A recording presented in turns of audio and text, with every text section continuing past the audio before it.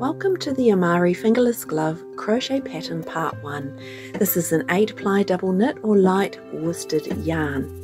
Here are the tools of the trade. You will need a measuring tape of some description in order to take a good measurement of your hand as per the pattern instructions.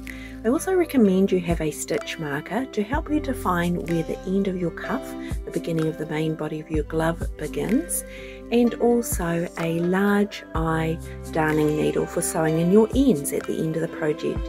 Of course, a pair of scissors, and we are going to be using US stitch terms. Now we're working with a 4mm needle, and as I said, you are going to need an 8-ply double knit or light worsted yarn. Now this is a simple to make up pattern, a 4-pattern repeat. It is fully customizable. This pattern is a medium size as per the sizing in the pattern. However, you could work it in different lengths, in different yarns and hook sizes by simply practicing and playing with the size variations. It's a really nice, simple design with also a thumb area to give you that little bit of extension through the thumb. And it works up in approximately an hour and a half to 2 hours per glove for the average crocheter. So the thumb just gives you that bit of cover, and I will show you how you can also potentially leave off that thumb covering and create, like this glove, just a simple edging. What I've done here is just do the last row of the round to edge it, and on this glove I've not completed any added stitching at all for a slightly more open thumb position, and it is all down to personal preference, what you like. Personally, I don't like too much cover on my thumb, but I do get requests for patterns that do have the instructions for that. Now, as I said, this pattern is fully customizable, and there are instructions in your pattern how, by changing how many rows you do, you can grow the width of your pattern across the hand. How many stitches you add into your cuff area can extend it, and likewise through the body of the pattern, and I will explain the multiples of the stitches required. So let's get started. Okay, so we're going to begin with a slip knot, and of course there are lots of different ways to do this, and I just got taught a simple crossover, twist, pop my fingers through, grab the yarn and pull it through. Working with our 4mm crochet hook. Now I like this particular hook because it's an ergonomically shaped one, which is really nice in the palm of your hand. Again, we are using US stitch terms for this pattern. Now if you are not sure about those, there is a conversion chart in the pattern from UK Australia to US stitch terms. So we're beginning at the bottom end of the glove, the cuff, and we are working the required chains for the length of the cuff. Now if you're a beginner crocheter, getting your chains nice and even is an important step in learning to have your tension right so that your chains are all the same size. So I'm allowing for 10 chains up to the end of my cuff. I'll just show you this, lying it here. So this is the cuff distance. Now you may prefer a longer cuff, you may prefer a shorter cuff, and this is where you can be creative in how you do this. Now we're going to continue, just do one more stitch, and I'm going to place my stitch marker in the previous stitch, which is the last or 10th stitch, the end of the cuff. This just helps you as you go along to decipher between the ending of the cuff, the beginning of the pattern, because you are going to do quite different stitches in that cuff area, and it's just important that you get to define that starting point. Now as you go along, you'll get familiar, and you may find you just prefer to simply count up from the bottom and no longer use the stitch marker, as it is a bit of a pain removing back and forth as you go across.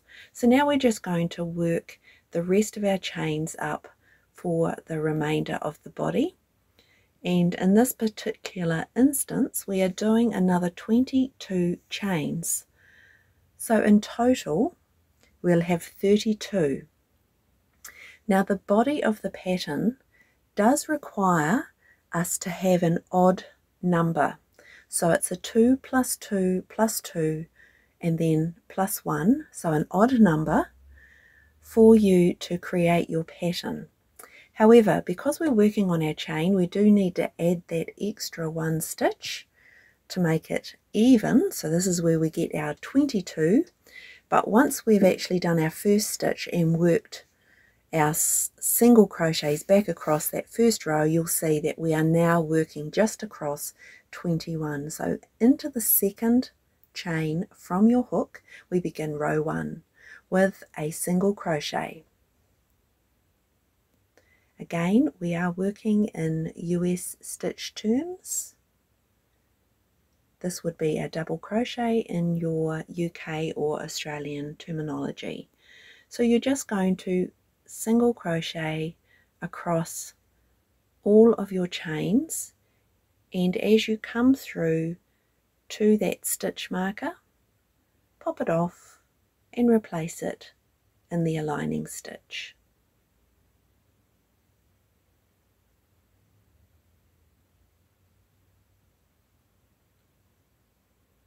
Right, so we're just a few stitches away now from the stitch marker,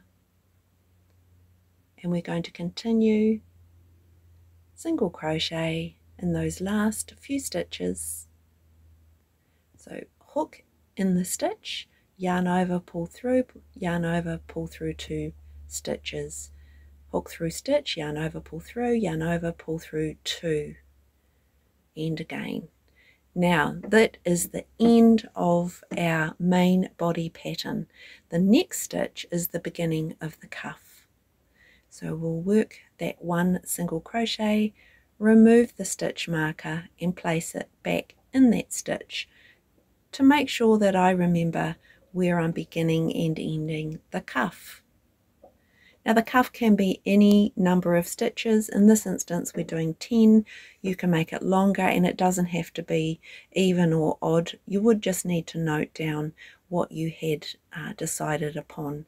Now if you were using a lighter yarn or a heavier yarn, you may increase or decrease your cuff length depending on how long as you crochet your work is. So it really does depend on your tension, the size of your yarn and your hook if you are going to make variations. This is an 8-ply double knit light worsted yarn with a 4mm needle, and my tension would be considered probably average to tightish. So there are instructions on tension gauge in your pattern for you to check and compare to your own. So in that last chain we just work our last single crochet. I'm just going to pull up the tail there, tighten it off so you can see where our marker is to our cuff, and the rest is the remaining body of your glove. Now we're not going to chain 1 to turn, we are just going to turn. However, if you like to do a chain 1 and turn, you'll find that your work will have a little bobble edge. By not adding a chain as we turn, we do keep our edge straighter. So in our very first stitch of the second row, we're going to work a standard single crochet under both of those loops. And then we're going to continue on the remaining 9 stitches, working the single crochet not under the 2 loops, but into the back loop only. So work the stitch as per normal, but just picking up the back loop only. This is a standard technique for creating a ribbed look because it gives you a nice little line ridge area and tilts your work backwards each time you do it, and so you get that really nice almost knitted rib look. So just counting my stitches there, and of course I'm up to my marker and I've got 1 single crochet back loop only to complete the cuff area. Now I'll just remove my marker. I need to pop that back into my into that last stitch I've just completed. so I know what that position is. And now row 2 is the beginning of our pattern. So what we're going to do is, it's a very simple pattern. We're going to do a single crochet in the first stitch, under both loops, single crochet. Then you're going to make one chain, skip a stitch, and then work, so skip that stitch and work in the next stitch a single crochet. And this will create the little eyelet effect. Chain 1, skip a stitch, and work into the next stitch. Now it's important when you make your chain that you do make a good size chain. Don't make it too small and tight, otherwise it won't fit across the stitch. Remember, it is replacing the stitch below, so it needs to be able to travel across the same distance. Otherwise your work will tend to tighten up in the rows where you have chains. So it's a single crochet chain, simple pattern that you're repeating right up to the top end, and you will be finishing. So chain 1, skip 1, single crochet, chain 1, skip 1, single crochet. And this is where you get your 2 stitch repeat, and then you need one more at the end. So single crochet chain is your pattern repeat, and you need to end on a single crochet, which is your additional 1 stitch. 2 plus 2 plus 2 plus 1. Single crochet, chain 1, and we'll be at the last stitch, so missing the single crochet and into the last stitch, single crochet. Now again, on this particular row, we are going to do a 2 chain turn. It's the only row that you do chains to turn. So 2 chain, and the reason we're going to do that is one chain is a turning chain, the other chain is to cover off the very first single crochet, which is below those 2 chains. And you're going to be working then row 3, so that second chain is basically the stitch of your single crochet, and then we're going to work across, so that replaces your single crochet stitch, and we're going to work then straight into the first chain gap, 1 single crochet, because we've started with a chain, single crochet, chain to go across, so we're covering over that single crochet with the chain, and now into the chain gap we do a single crochet. So we're just moving the eyelet so that the eyelet now sits on top of a single crochet, and it just moves it down to give it just a nice little uneven sitting point, as you can see in the pattern. So each time chain in between, and you're working your single crochet into the chain space. So again, the 2 chains at the beginning basically are covering off the first stitch. So you've got chain gaps sitting over the top of your single crochets and single crochets into your chain gaps. Now as you come down to the end, we're going to single crochet into our chain gap. We've got 1 more chain, skip the single crochet into the chain gap, and you'll notice we've still got 1 stitch left. So on this row we're not ending just on 1 single crochet, we will end on a second single crochet. So we need to, at the end of the pattern, do 1 more single crochet to fill that stitch, and then we will begin our cuff stitching. And each time we're working across the cuff stitching, our stitches are completed in the back loop. So the single crochet worked into the back loop of the stitch below, into the back loop, single crochet. Just replace the stitch marker, back in that stitch, first stitch there, we've done 2, so we're just popping it in that again. It won't be long before you easily can define where that is and may not need your stitch marker, but if you are having trouble with that and not getting your stitch count quite right, a stitch marker is a brilliant and easy way to keep markings in your work. So the difference with this row is that as we come down, each stitch is in the back loop only except for the last stitch of the row. So what we're going to do on the last stitch is do a normal single crochet, placing the hook underneath both loops. Here we go, underneath both loops and not in the back loop, underneath. And the reason for that, it just creates a more stable stitch rather than just through the back loop. So I'm just picking up both those loops there and we'll create the single crochet. It'll just give a more sturdy finish on the edge. And again, we just turn, we do not add a chain. So in the beginning, the first stitch again is a single crochet standard, then we continue single crochets in the back loop. Now this is row 4. Row 4, row 2, row 4 are wrong side, so as you're working you are looking at the wrong side of your glove. So back loop, first stitch, standard single crochet, 1 of those, and then 9 more. So whatever number of stitches you have on your cuff, your first stitch and when it's your last stitch of your cuff, it will always be a standard single crochet. So our last stitch here of the cuff, my marker's in the road, there we go. We're just going to create that last single crochet back loop. And you can see how we're getting a lovely nice ridge effect. Pop the marker back in. We've done 2 rows of eyelets. Now this time we're going to do a completely different stitch. So that's where our first chain, we've got 2 single crochets and then a chain gap. So we're now going to do a half double crochet. So loop over the hook, hook through under the stitch, yarn over hook, draw through, yarn over hook and draw through all 3 loops on your hook.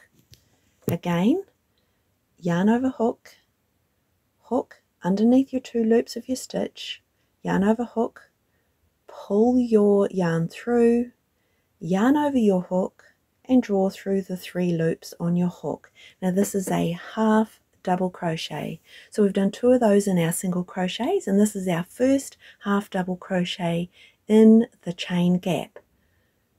And then we have a single crochet there. We're doing a half double crochet into the single crochet, half double crochet into the chain gap,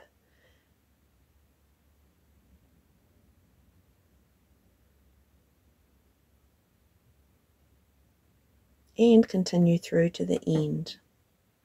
Now you've just got to watch this one on row 4, a half double crochet in that last single crochet, and remember we started that row with the 2 chains. So we do need to remember to place a half double crochet here, otherwise we will have reduced our stitch count, and we do need to have 21 stitches. And that's the last one there. So what this is doing is just increasing the pattern slightly, but we're still keeping our cuff only on single crochets, which means it's a little bit smaller. So this is where you get a bit of shaping being developed through your glove. Now turn your first single crochet here. We want it done as a standard single crochet, hook under both loops. And then we will continue down to our stitch marker, working all of our single crochets in the back loop only. This is row 5 and you are facing the right side of your work. So what we're doing here is we're ensuring that that first stitch is also nice and stable by working a standard single crochet, and we're creating that lovely ridge underneath, which is going to be part of the detailing that the glove on the right side creates. Whoops. So again, we're going right down to our marker with single crochets worked in the back loop. And then for the rest of the cuff this time, we're going to do a yarn over, slip stitch. So yarn over, hook through, yarn over, pull through, and then draw through the 2 loops on your hook. yarn over through the back loop, pull the yarn through, and then draw it through the 2 loops on the hook. Now you might find by just popping your fingers to the base of the stitch as you put the hook through and draw it through, just hold it there. You can see I place my thumb there just to secure. What this does is create a little bit of a ropey stitch on that 5th row.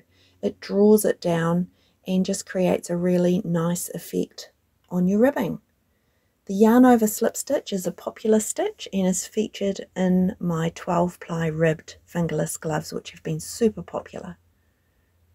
I'll put a link to that pattern because if anyone's interested in a really easy but very effective glove, and these stitches all help with the amount of stretch and give. So yarn over, back loop, pull yarn through and through the 2 loops. So we're just missing that second yarn over as you come through that you would do for the half double crochet. Yarn over, through under the back loop, pull the yarn through, then pull through the 2 loops. And remember, of course, your last stitch, even though we're doing a yarn over slip stitch, it will be worked standard. So under both loops and drawn through. So no back loop. No back loop on the last stitch of the end of the cuff, on the beginning of the cuff, or if you're working a single crochet coming back from the top. And that's your basic complete lot of 5 rows. So of course we're going to continue with row 2 through 5, which creates our 4-row pattern repeat. And you'll continue this until you get to the desired width of your glove. And of course, as this does stretch, see the lovely line we get by doing that back loop single crochet stitch on row 5? You'll just repeat this pattern. You do need to make it less distance than your hand, and I go through that in the pattern for you to understand how to ensure you get it correct for your size. So the right side has a distinctive ridge. This is the wrong side of your glove, and you can see there is no distinctive ridge. It's the wrong side, whereas this is the right side of your glove, and you have a distinctive ridge there from your back loop working. I hope you found this video tutorial really helpful in supporting you as you've crocheted your AMARI glove. For your part 2, the finishing, seam, top edge and thumb finishing, your link is in your pattern to take you directly to that video tutorial. Your pattern is available on Etsy. Join us on Facebook and Instagram, and please subscribe to the channel, comment and let us know your thoughts and how you've enjoyed this pattern. And as always, happy crocheting!